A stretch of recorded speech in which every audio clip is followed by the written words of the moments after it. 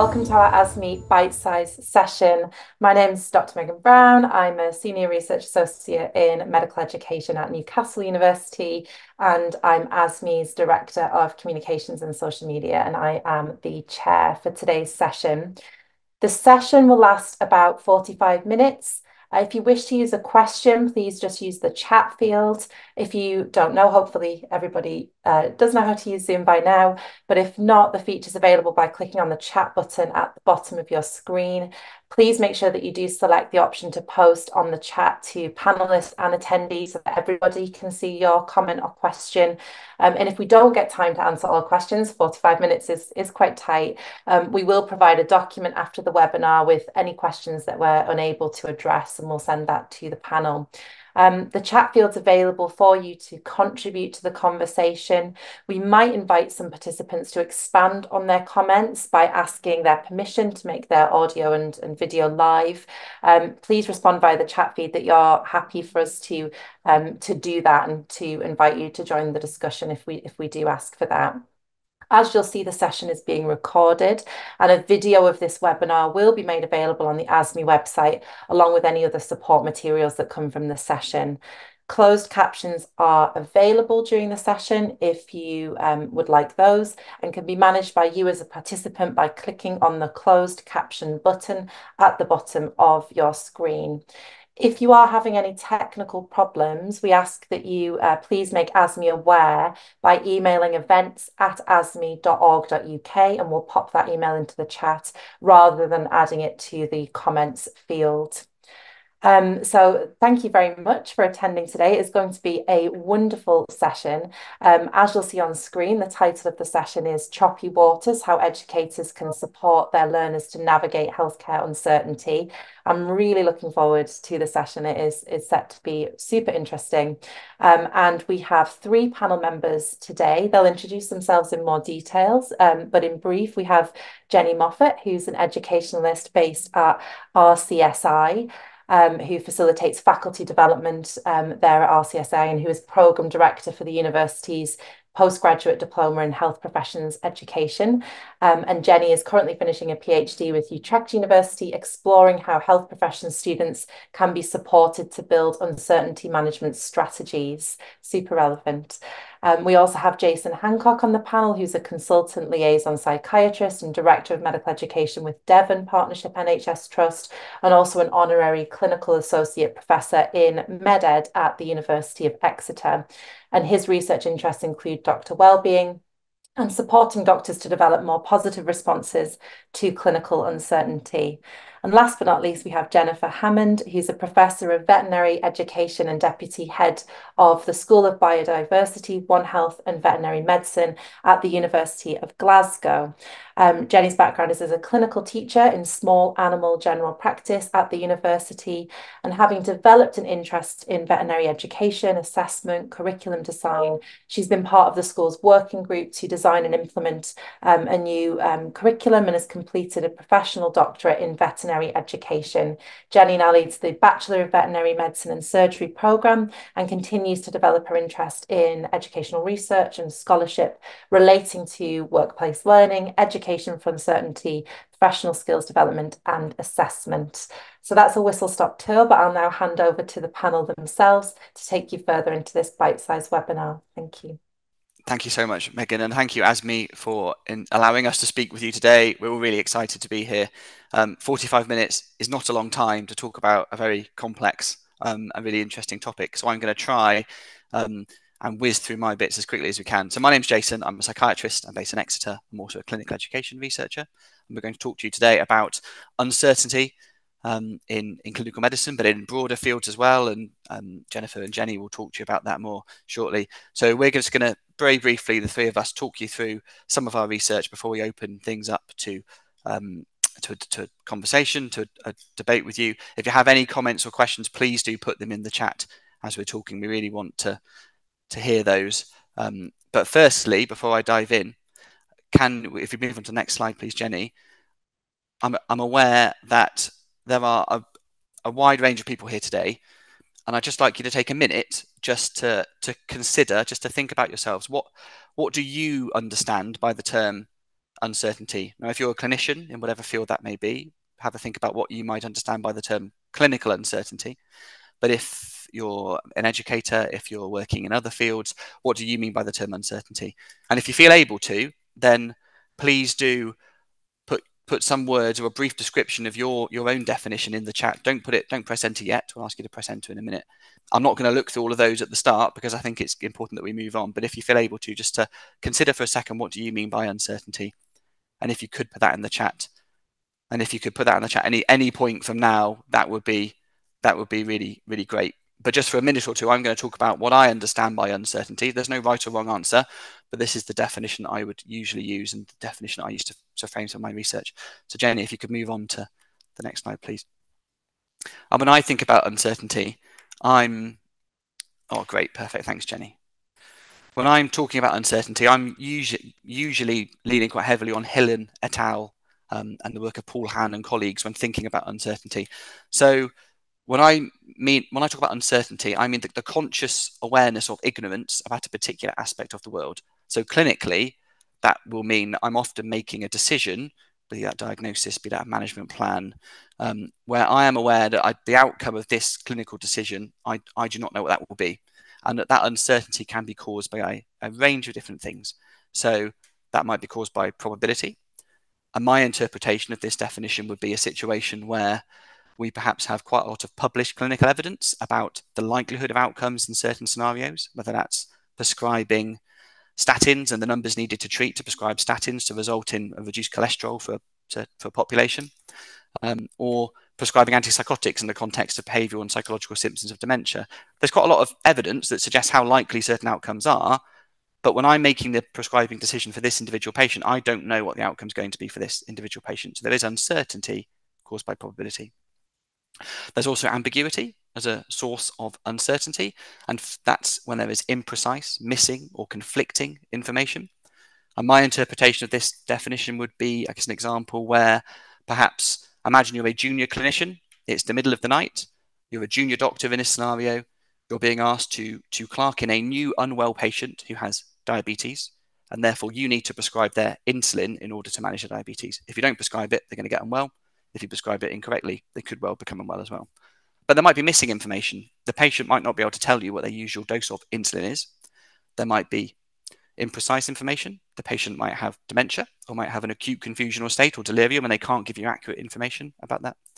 Or there might be conflicting information where the patient tells you one thing, the GP records, the electronic notes tell you a different thing, the collateral history from the relatives tell you a different thing.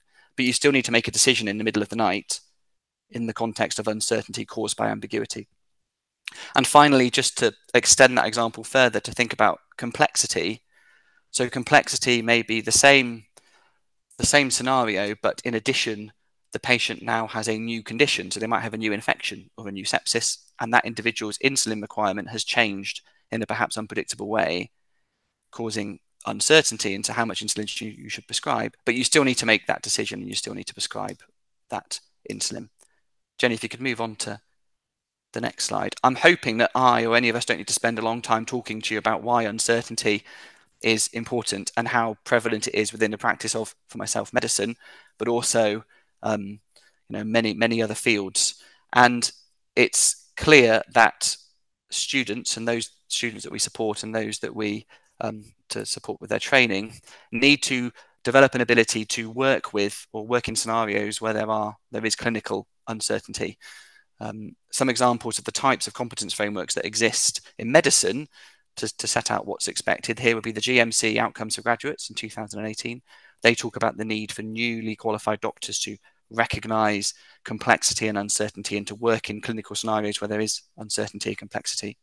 And if you look at the CanMeds competency frameworks for Canadian physicians, uncertainty is mentioned at multiple points, with different levels of competence and response from clinicians expected at different levels of seniority, but they're present within those frameworks. Jenny, if you can move on to the next slide.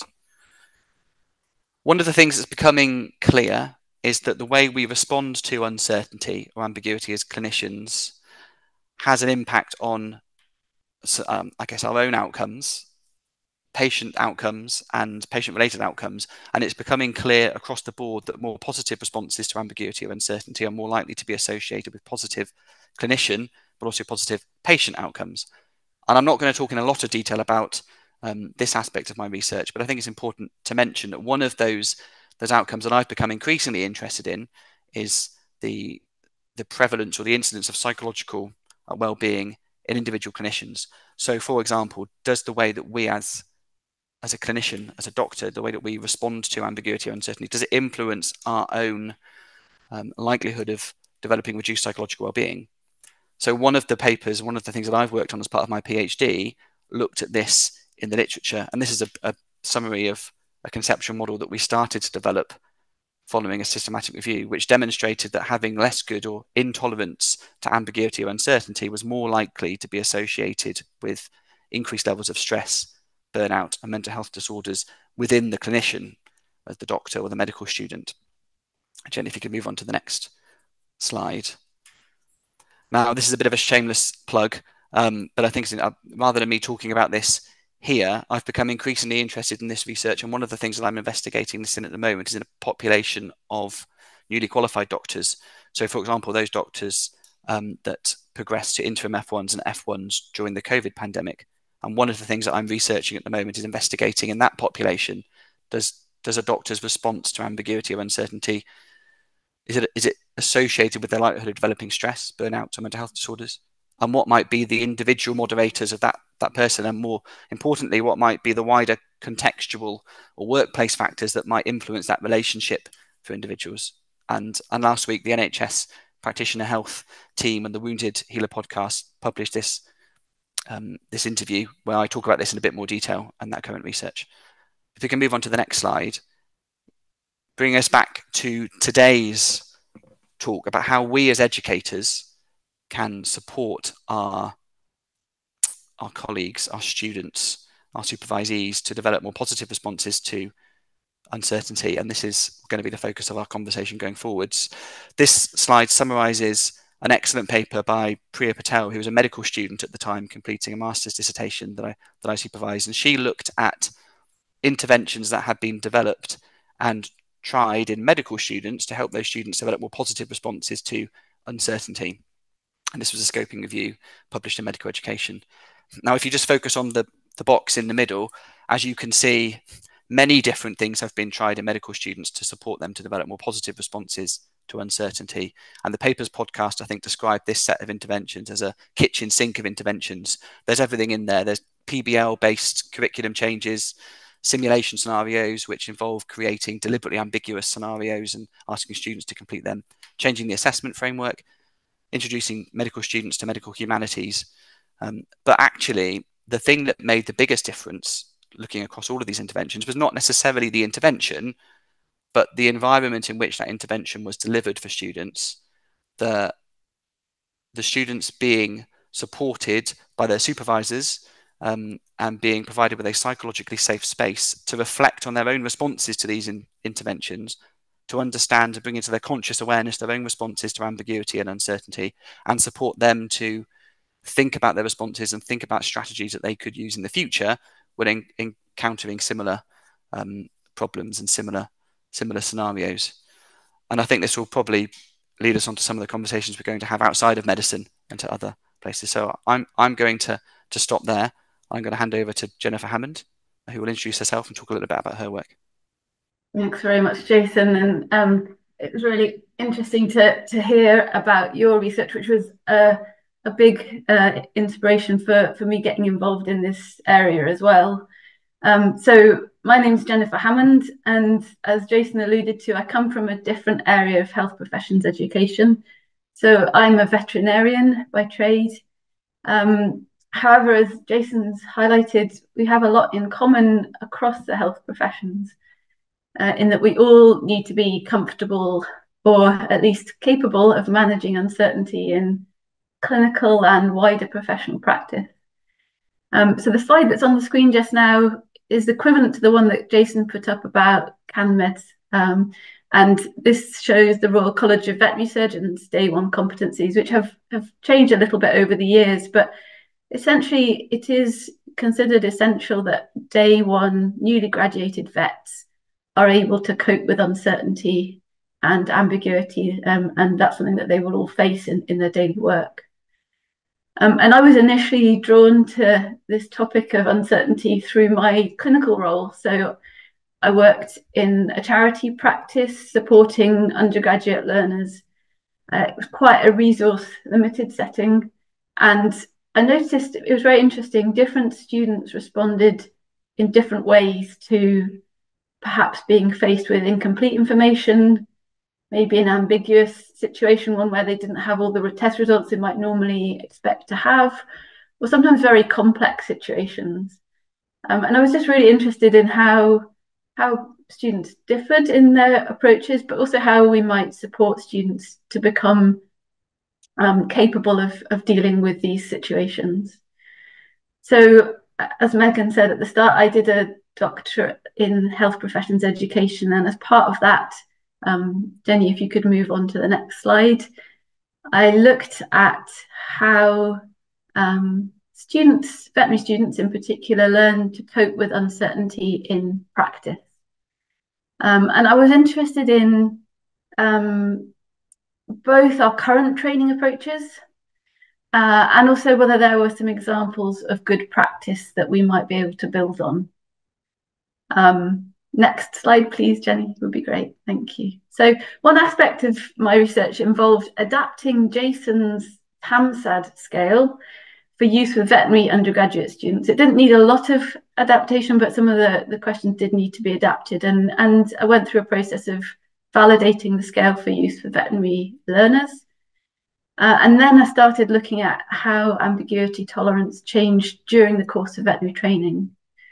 And this has been a really interesting area of research, and has since then we've also completed some comparative work comparing veterinary and medical learners, and also several teams have used the scale to evaluate different educational interventions. So I think that's been one area that has been of interest and continues to develop. But I think one of the more interesting aspects of my doctorate, and the area that I think probably helped most, was looking at an example of potentially good practice. So I did a qualitative study looking at how learners navigate uncertainty in a workplace-based learning setting. And this photo shows some of our students on an international elective placement where our students work with working equid populations. It was a really interesting study, and I'm not going to go into detail, but essentially it showed just how important actually taking some sort of case ownership was for giving students opportunities to engage with uncertainty. And I'm going to give you on the next slide, if we move on, just one example of the sorts of uncertainty that our learners were beginning to navigate.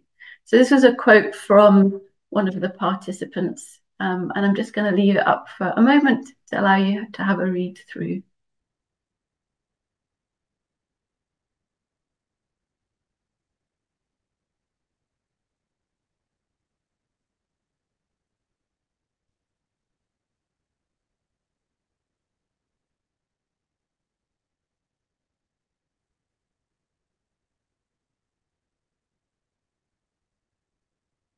So I think this example pulls in probably all of the elements that Jason talked about at the beginning, in terms of the areas that may provoke uncertainty, and highlighted to us really that our learners are encountering uncertain situations. But critically, and as Jason has already alluded to, it is about how we support them with those encounters that is important. So the support from supervisors and the conversations with teams as part of that workplace learning were one of the really critical areas that were important for our learners becoming more comfortable in navigating uncertainty.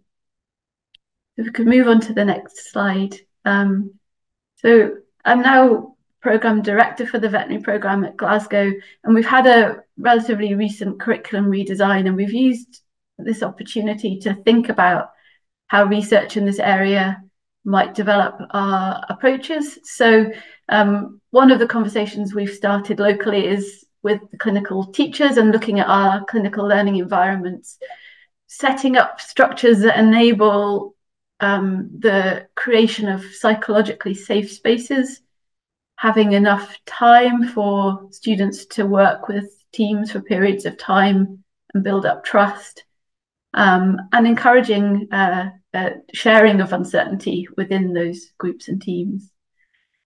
Similarly, if we move on to the final of my slides, valuing reflection as a way to encourage students to focus on uncertainties. And we've used a reflective portfolio to perhaps get away at least partly from this single correct answer approach to assessment that can create some false understanding around the nature of clinical work.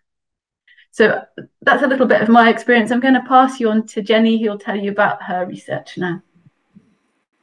I noticed actually a bit of a pattern there. So for those of you that don't know me, my name is Jenny Moffat, and I'm a faculty developer and educationist based at RCSI, that's the Royal College of Surgeons in Ireland. And Jason inspired Jenny in her doctoral work, and Jenny inspired me in my doctoral work. So if your name begins with J or starts with a J and you're looking for a PhD topic, uncertainty might be the one for you, just to keep passing the baton on. So one of the key things, I just became very interested in uncertainty and how healthcare students manage uncertainty and learn around uncertainty. So in the course of my doctoral work, one of the first things I wanted to do was to establish what we knew with respect to the literature around how undergraduate health professions students learn to engage with uncertainty. And then from there moved into using a recognised taxonomy of uncertainty by Paul Hahn and colleagues. And I believe, Paul, you might be on the call there today, so a little wave and a thank you for that. Before then moving into a design-based research approach where we developed an educational escape room, an online educational escape room, where we would create a learning environment where our students would engage with cognitive and affective experiences around uncertainty. So just to tell you a little bit about the findings from each of those studies, first of all, with the scoping review, I think one of the clearest things that came out of that was that our students, and this is across the professions, we had medical students, dentistry students, veterinary students, physiotherapy, pharmacy. So our students, our undergraduates, are meeting uncertainty everywhere in their educational journey when they begin to engage with academic practice. And they were meeting it in particular spaces, oftentimes at transitions, oftentimes around evaluations and assessments. One of the key things that we were learning is that whilst our healthcare students are meeting uncertainty, and a lot of professional frameworks, as Jason has pointed out, is expecting curricula to prepare their students for uncertainty, oftentimes there wasn't a lot of evidence about how exactly to do that and what were the recognised ways to do that. So I'll just move on the slide there. And I apologise, there's a little bit of building work going on at the moment, so if you hear a bit of thudding in the background, it's not anything doom-laden, just the nearby building site. So really in the literature, there is scarce evidence of structured curricular interventions that help support learning around uncertainty. There were some kind of sporadic studies that looked at arts and simulation-based learning initiatives. And also we recognised that there was a negative narrative around uncertainty. So this is the idea that when uncertainty comes up as a topic for discussion, it's often very much interlinked with feelings of stress and anxiety for the students. And again, if we understand uncertainty as a phenomenon that's around us, it is in itself a neutral phenomenon, and actually there are ways that we can harness uncertainty as a driver or a catalyst for learning. But if we look at the evidence around how students experience it, it tends to be a little bit of a knee-jerk into stress and anxiety. What the scoping review also highlighted that there are natural homes for uncertainty training, so it's not necessarily that we reinvent the wheel around it, but perhaps look at domains such as professionalism, interprofessional education, ethics, communication skills, and evidence-based medicine, as I can see is coming up in the comments here, are all places where you would have kind of it's natural bedfellows for uncertainty training. So with the scoping review wrapped up, one of the elements I was really interested in was that idea of simulation-based learning and how we could use simulation-based learning to support learning around uncertainty. And this kind of coincided with a time where we had a global pandemic and a lot of things moved online. And at the time, I just thought, how do I make my teaching more engaging? Is there a way that I could harness simulation-based learning to use this?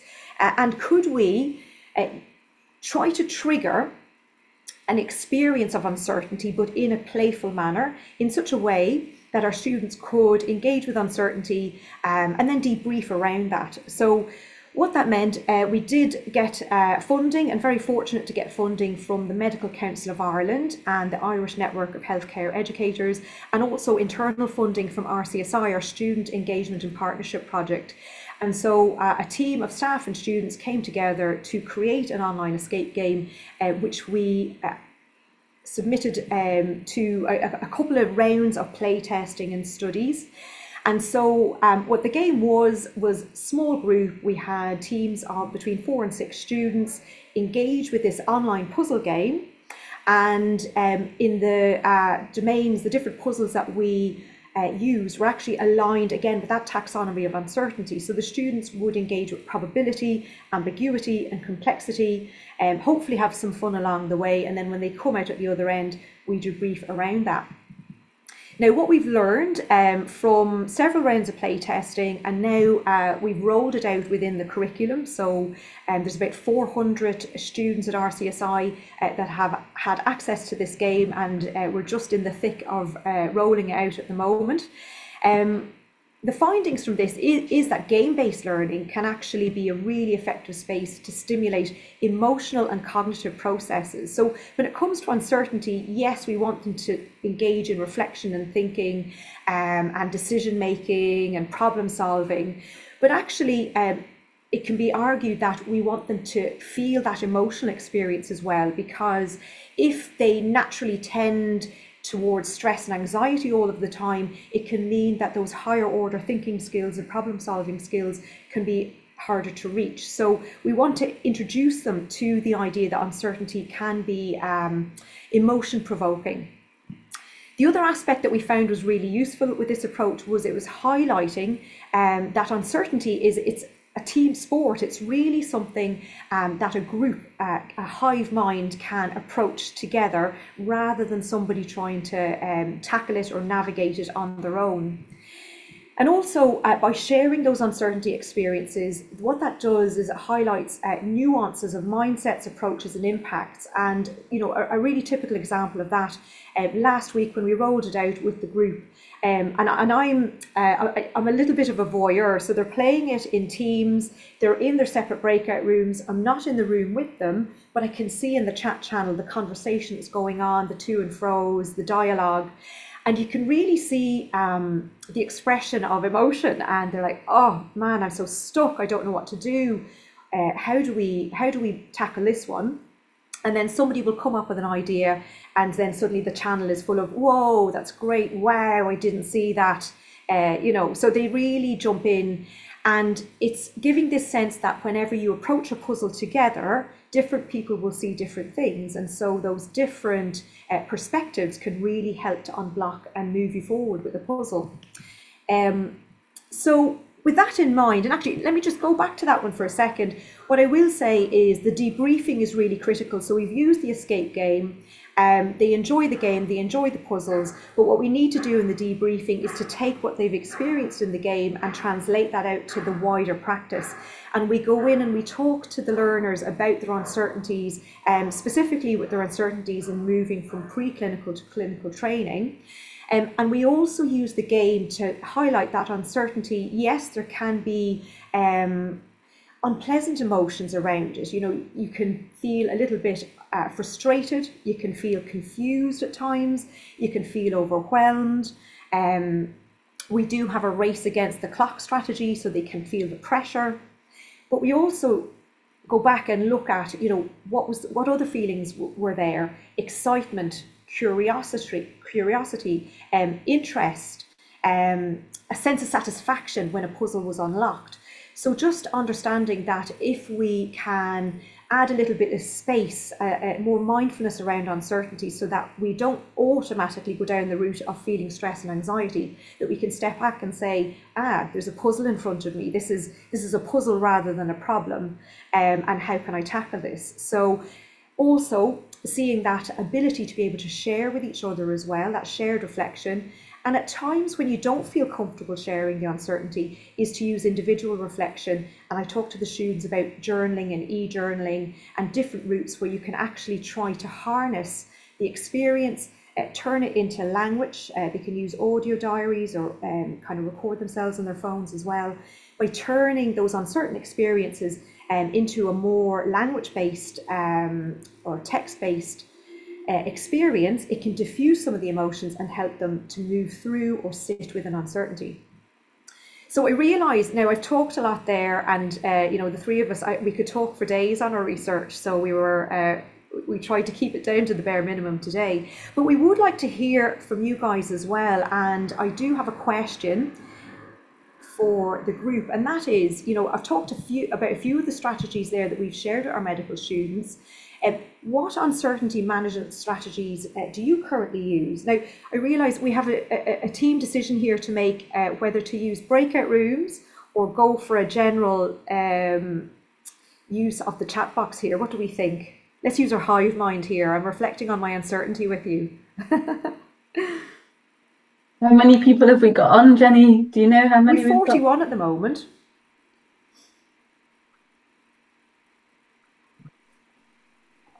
We're 41 and 10 minutes, so I'm kind of, because it looks like we've had a very active chat group here. I might be a bit inclined to stay in the big room. What do we think? I would agree. I think, yeah. I'm seeing Megan nod as well. Okay. Sounds good. Jason's on board. Yeah, fantastic. I haven't used half enough sea and ship analogies today. So what I'm going to do is put into the chat box, we have a Padlet page, and I would really love to see your thoughts, your additions around this. So what are the uncertainty strategies that you're currently using? And similarly, if you want to put it into the chat box or on mute and tell us about that, that would be wonderful as well.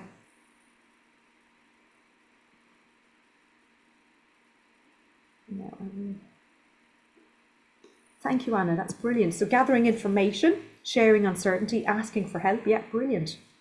I can see the little activities at the beginning there. So I can see a comment coming into the chat just talking about sorry, I'm going to try and sit at the bottom here. Instead of trying to resolve uncertainty, becoming comfortable with that. I guess we haven't talked about the difference between tolerance of uncertainty, navigating uncertainty. We've deliberately used the word navigating rather than tolerance in the title today.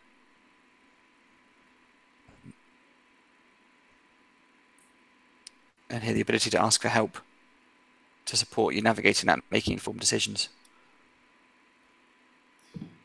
Just on the Padlet board there, so from a paediatric emergency department, shared decision making with both learners and then family is important, and trying to engage learners in the thought process. So yeah, that's one of the recognised strategies from the literature is think out loud, a think out loud protocol. So where you talk to the learners and actively let them know what's going on in your brain. My thoughts on this are, or I'm drawn between these two options myself, or I'm currently trying to think about the appropriate diagnostics here. Also in the Padlet there, I really like this one. So I think step one is acknowledging it is there and naming the beast. That is absolutely true. Naming it, saying it out loud, recognising its uncertainty. So talking to the students, your first awareness of uncertainty might be a feeling of stress and anxiety, but if you step back and look at what's going on, then you might notice it's actually an uncertainty that's the phenomenon that you're dealing with, rather than straight away going into that stress. Jenny, I can see people talking about intellectual candour there as well. Yes. Yeah. Sorry, I'm just jumping in because I saw a comment in the chat as well that kind of links to that, and the importance of, and I say this as a supervisor as well, the importance of role modelling a kind of it being okay to not know and okay to sit with that uncertainty. You know, sharing some of your vulnerability if you feel comfortable with that and it feels appropriate with your students and your learners, which seems to be similar comments coming up in the chat and on the Padlet. Mm. So this is a really good example of complexity in the taxonomy. So we've got two streams of ideas coming in here. So, and I like this one as well. Consider uncertainty as the true state and see certainty in almost anything as an illusion. That's very deep. I like that. It's a really interesting question coming on the chat is, do we encourage learners to share their uncertainty with clients or patients? I think that's a really interesting aspect to this, isn't it, as well as intellectual candor within the team and with learners and supervisors. But sometimes that sharing of uncertainty with clients and patients, I think that's really fascinating, whether we encourage that with our learners enough. I think it is a key skill because, you know, veterinary clients and human patients do crave certainty. It's human nature to want to have certainty about the trajectory of a condition, you know, the outcomes, the possible prognosis. So I think it's very human to crave certainty. And it's up to us as health professionals to have the skills to be able to help them in that journey. So it's about being authentic and honest, but hitting the right tone. And I think that's a really, that's an expert skill. And I do think our students need to learn it, but they would need appropriate scaffolding around that. And I would suggest that learning to share uncertainty within that more, as you say, Jenny, more psychologically safe environment, within the small groups, within the teaching and learning, that's the first crucial space. But moving into the client domain or the patient domain, yes, it's absolutely necessary, but we probably need more support, I would say. Mm. Yeah, and a really interesting follow-up sort of on the chat about there being a real balance between the vulnerability of saying I don't know, but maintaining that credibility. And I think that's a balance we all strike day to day, isn't it? In a lot of interactions.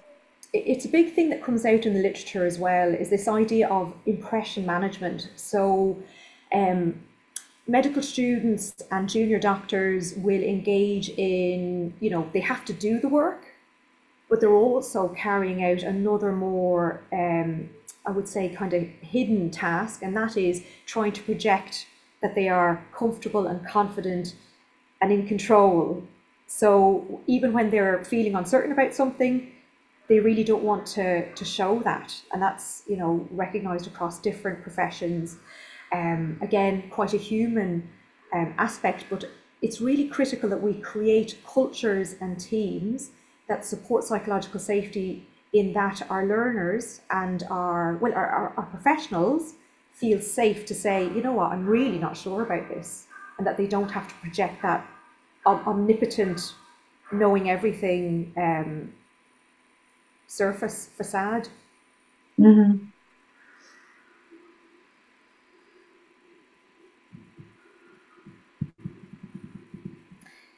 I see.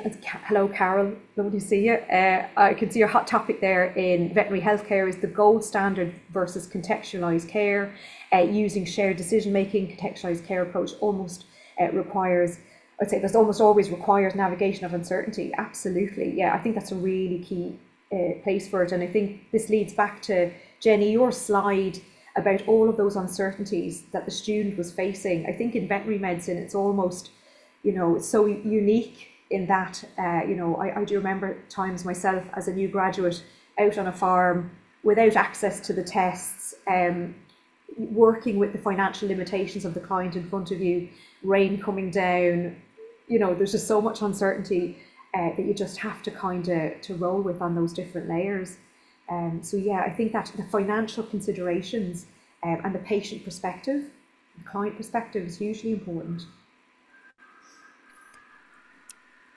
Jenny, just to say, I think it's one of the things that's been really great, particularly, I guess, with working with the two of you over the years as well in these ways, is having this cross-professional kind of opportunity to think between medicine and veterinary medicine. And it's something I think we don't do enough of.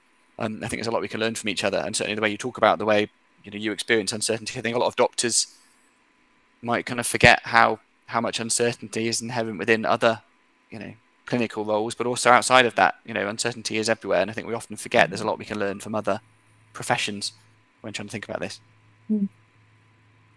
Really interesting questions coming on the chat. So, do we need to consider how we assess students to take into account the uncertainty in medical practice?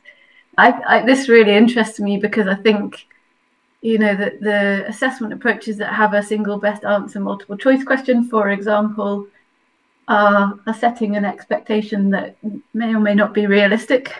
I'd be really interested to hear others' thoughts on that idea of assessment, because I think it's really critical.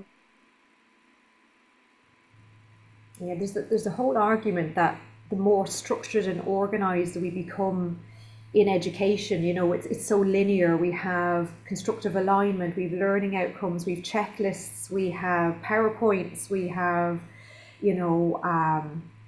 everything's very clean and clear and organized, and then we go out into practice and it's not quite as organized as that. So there is a big debate within the uncertainty literature about what type of uncertainties. There's an author, Beghetto, refers to productive uncertainty and unproductive uncertainty. So it's probably not productive uncertainty to send your learners to a room on the other side of campus for a tutorial and then move it at the last minute.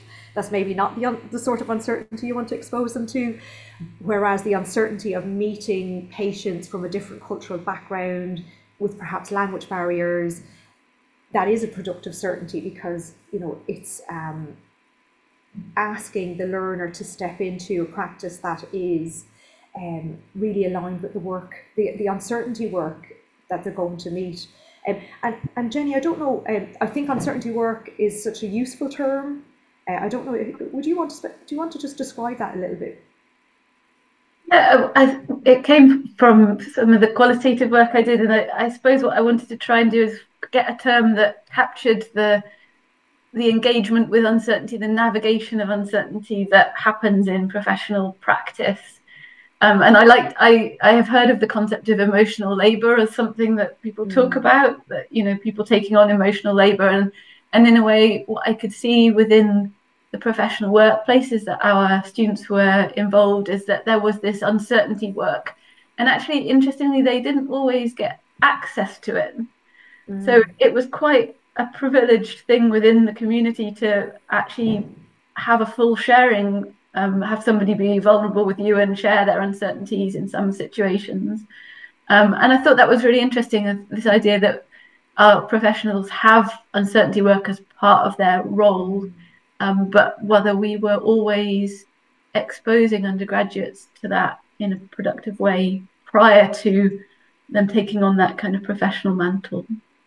So that would be my best description of it. It was a term that I found useful to describe what I was seeing within those workplace settings. And what I really like about that is it makes it tangible. It makes it something that you can, see in the relationship between a tutor and tutees or a mentor and mentees. It puts a language around some of the expectations that are there. Brilliant. I realise we're coming up to our time. So I believe myself and Jenny and Jason, we can stay on a little bit longer. If anybody has any questions or things that they want to discuss, we'd be more than delighted to stay on. Jenny, in the meantime, just to say that, so while on that theme, just because I've noticed there were some really difficult and thorny questions in the chat that we are not going to duck out of. If people put the most difficult question they can think of in there, that's fine. We will, if we don't get to it today, we will commit to thinking about this and responding in a document. So please do put those questions in there if we haven't answered those yet. Sorry, Jenny. Well, yeah, no, well, and we can endeavour to have a go at them today as well. For those of you that do have to go off, we have another Padlet. I'm a bit addicted to Padlet. We have another Padlet with resources that might be useful. Another shameless plug for Jason's podcast. And we have some nice feature articles, research articles. And if you use that QR code there, it should bring you directly to the Padlet. Otherwise, we can send the link to you afterwards as well. Great. Thank you all so much. Thank you to the panelists, to Jason, Jenny, and Jennifer, and thank you for everyone who's shown up today. It's amazing to see so many people here, and I think the depth and the thoughtfulness of the questions in the chat are a real testament to the quality of today's bite size and to the interest and the engagement in this topic, which is just wonderful to see. So thank you. I have put some further details in the chat in terms of a video of this session will be available on the ASME website in a few days. And if you enjoyed this bite size, this is a series of events. We have some slightly longer, what we're calling megabyte sessions. And we have actually the first one of those, which will be held on Tuesday, the 30th of April from 6 to 7:30 p.m. And that's on the barriers, opportunities, and enablers associated with engaging allied health professionals in clinical education research. So I've just put the link in the chat if you'd like some more information. But thank you so much. I will leave this open that if people want to stay on and chat to the panel, you can. But if you do need to get away, thank you again for attending today. And we're down to 16. I think that's probably about 13 people left. There's a lot of questions here, aren't there? There is, yeah. This one here, what's the balance between teaching specific strategies versus an overall development of metacognitive? What a great question. Overall development of metacognitive competencies. That's almost like an existentialist question for education in general. I think it's a bit of both. Yeah, I think it's useful to have strategies, but the metacognitive bit, I suppose, is around being able to reflect on those strategies and when and how each one is most appropriately employed. So yeah, when I reflect on it, I think there are certainly strategies that can be described and can be very helpful, but it's not always clear when each strategy is best employed, and I think that's the part where the metacognition comes in. Perhaps that would be one way I would look at it. Yeah. Really good question. I think the specific strategies are useful to make sure that something like this doesn't get lost in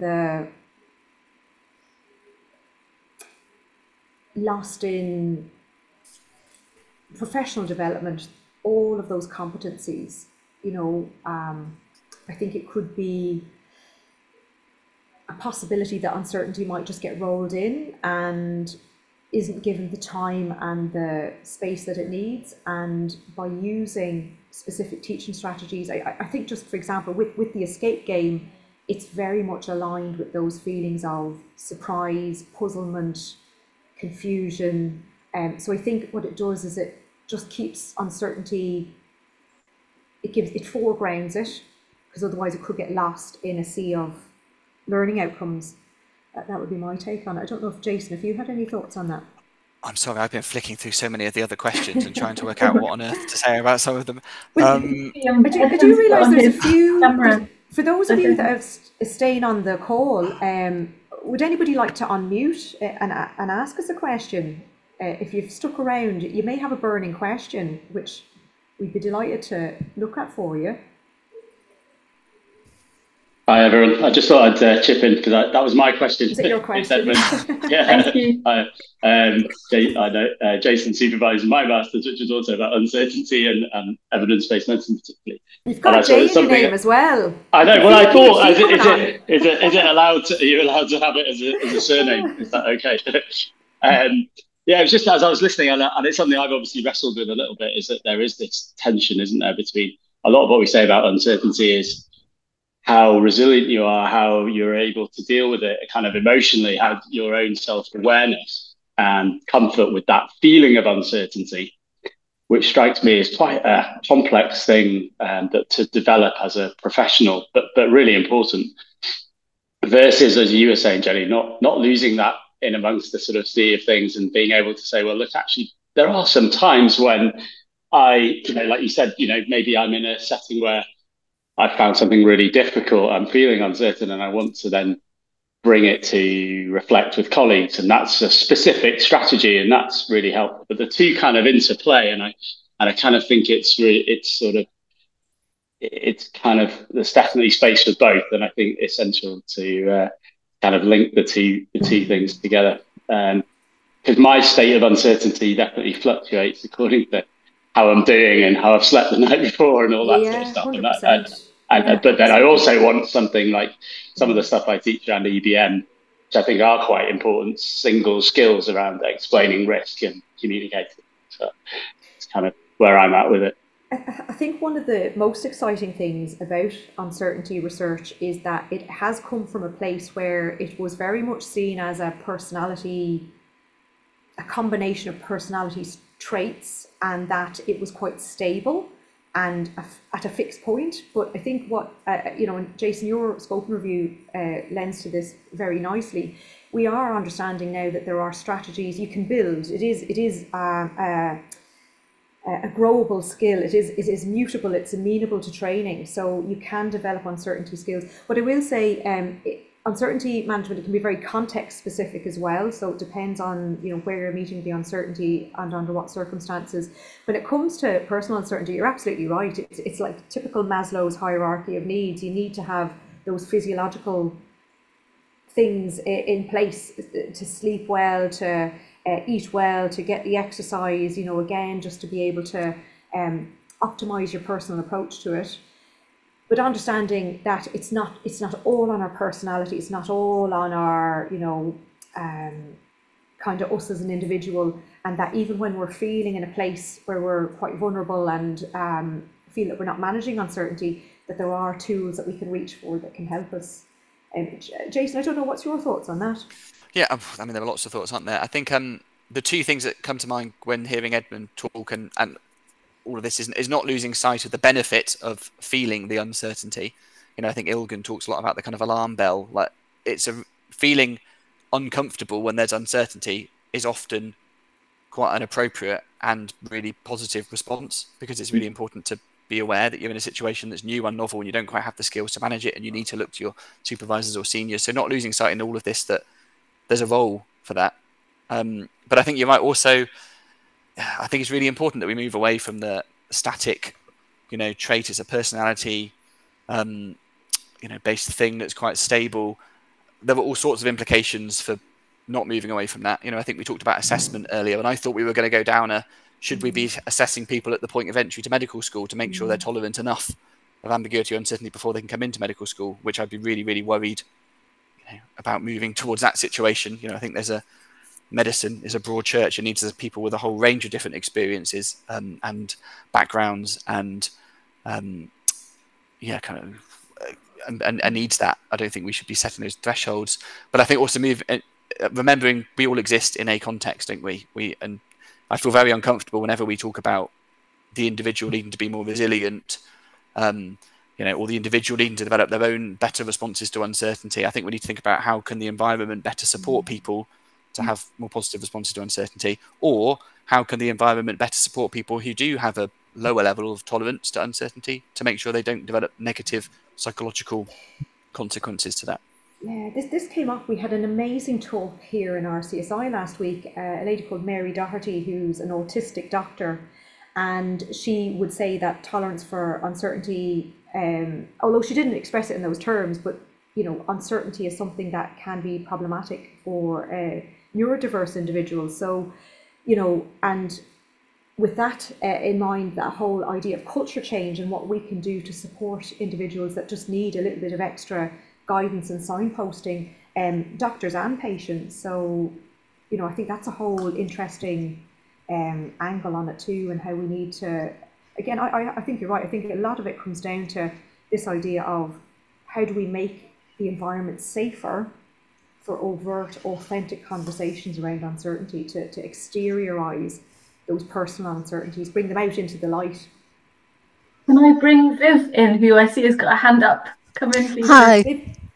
I just wanted to say that I teach everyone that medicine's quite grey. It's not black and white, and I teach that to the patients, as well as the students that I see, particularly if they've gone off on the wrong track on something, as per the task in front of them. If they've got reasons that they can explain why they've gone off on that track, I'm quite happy. If they've just picked something they knew about, that's tough. But a lot of people, I think, that do medicine including myself, like a challenge of solving problems, which is why I think your games work. And by definition, if you like solving problems, particularly ones that other people can't do, that is uncertainty that you accomplish yourself, and you give yourself the feedback, because medicine as a profession is very right, wrong, and only says something to you when you've got it wrong, and then doesn't explain why you've got it wrong, let alone getting good feedback. And I'm really pleased to see how curriculum and teaching is changing. Newcastle was always quite ahead of the curve, but they're reinventing themselves every decade or so, and it does seem to make a, not does seem to, it has made a difference to the relationship we can have with the students in an educational sense, by just people being able to put cards on the table and go, I don't know that, but where would I look it up? And then you can look it up yourself. So I just wanted to add that, being someone that was neurodiverse, and it wasn't picked up actually till I got to med school. So right, yeah. I mean, neurodiversity, the figures are staggering for the amount of people that fall into that category, and it's only now that we're starting to really honour that and celebrate it as well, because, you know, I just think it's so important. Like you say, Jason, medicine's a broad church. We need to be able to provide services that actually meet the needs of diverse patients. And, you know, the research shows that for neurodiverse patients, they communicate so much more easily and more freely with neurodiverse professionals. So, yes, thank you so much for sharing that, Viv. And the other thing with neurodiverse, quite a few of us have quite perfectionist roles, and I think that's why we have even more burnout. It's all a life of micro trauma that we couldn't explain, and no one necessarily given us the odd pat on the back. And I know that from practitioner health, we are a large proportion of their work. So helping everybody will definitely help my pals, shall we say. Viv, if you want, Dr. Mary Doherty had wonderful resources. So if you want those, drop me an email. I'll just pop my email into the box here, into the chat box, and I can send them on to you. I just thought her talk was so inspiring. There we go. See you, Cindy. Very nice to meet you. I can see now we're down to about 9, and we're probably 4 or 5 of them, and it's 2 o'clock. So I'm wondering if that's our cue. We get off our soapboxes then. Yeah. Thank you very much, everyone. It's been really fascinating discussion. I really enjoyed it. Yeah, thank you all for joining us. Thank you for chairing, Jenny, as well, and thank you, Megan and Asmi.